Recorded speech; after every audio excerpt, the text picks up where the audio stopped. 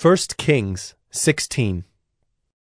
And the word of the Lord came to Jehu the son of Hanani against Baasha, saying, Since I exalted you out of the dust, and made you leader over my people Israel, and you have walked in the way of Jeroboam, and have made my people Israel to sin, provoking me to anger with their sins, behold, I will utterly sweep away Baasha and his house, and I will make your house like the house of Jeroboam, the son of Nebat.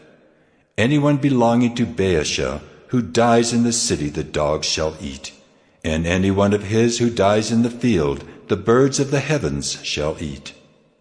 Now the rest of the acts of Baasha, and what he did, and his might, are they not written in the book of the Chronicles of the kings of Israel? And Baasha slept with his fathers, and was buried at Tirzah, and Elah his son reigned in his place. Moreover, the word of the Lord came by the prophet Jehu the son of Hanani against Baasha and his house, both because of all the evil that he did in the sight of the Lord, provoking him to anger with the work of his hands, in being like the house of Jeroboam, and also because he destroyed it. In the 26th year of Asa king of Judah, Elah the son of Baasha began to reign over Israel in Tirzah, and he reigned 2 years. But his servant Zimri, commander of half his chariots, conspired against him. When he was at Tirzah, drinking himself drunk in the house of Arza, who was over the household in Tirzah, Zimri came in and struck him down and killed him in the 27th year of Asa king of Judah, and reigned in his place. When he began to reign, as soon as he had seated himself on his throne, he struck down all the house of Baasha. He did not leave him a single male of his relatives or his friends.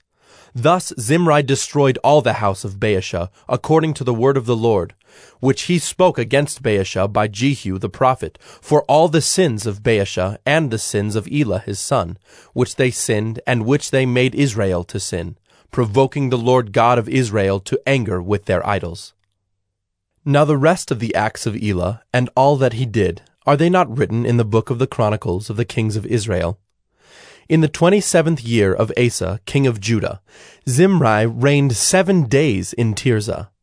Now the troops were encamped against Gibbethon, which belonged to the Philistines, and the troops who were encamped heard it said, Zimri has conspired, and he has killed the king. Therefore all Israel made Omri the commander of the army king over Israel that day in the camp.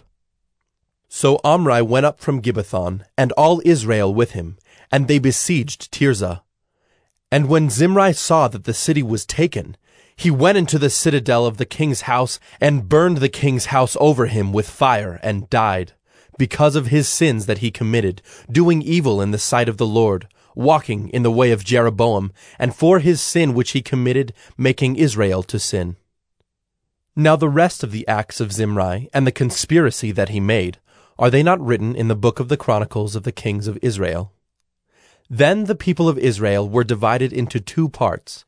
Half of the people followed Tibni the son of Ginath to make him king, and half followed Omri. But the people who followed Omri overcame the people who followed Tibni the son of Ginath. So Tibni died, and Omri became king. In the 31st year of Asa king of Judah, Omri began to reign over Israel, and he reigned for 12 years. 6 years he reigned in Tirzah. He bought the hill of Samaria from Shemer for 2 talents of silver, and he fortified the hill, and called the name of the city that he built Samaria, after the name of Shemer, the owner of the hill. Omri did what was evil in the sight of the Lord, and did more evil than all who were before him. For he walked in all the way of Jeroboam the son of Nebat, and in the sins that he made Israel to sin, provoking the Lord, the God of Israel, to anger by their idols. Now the rest of the acts of Omri that he did, and the might that he showed, are they not written in the book of the Chronicles of the kings of Israel? And Omri slept with his fathers, and was buried in Samaria, and Ahab his son reigned in his place. In the 38th year of Asa king of Judah, Ahab the son of Omri began to reign over Israel, and Ahab the son of Omri reigned over Israel in Samaria 22 years. And Ahab the son of Omri did evil in the sight of the Lord, more than all who were before him. And as if it had been a light thing for him to walk in the sins of Jeroboam the son of Nebat, he took for his wife Jezebel, the daughter of Ethbaal, king of the Sidonians, and went and served Baal and worshipped him. He erected an altar for Baal in the house of Baal, which he built in Samaria. And Ahab made an Asherah. Ahab did more to provoke the Lord, the God of Israel, to anger than all the kings of Israel who were before him. In his days, Hiel of Bethel built Jericho.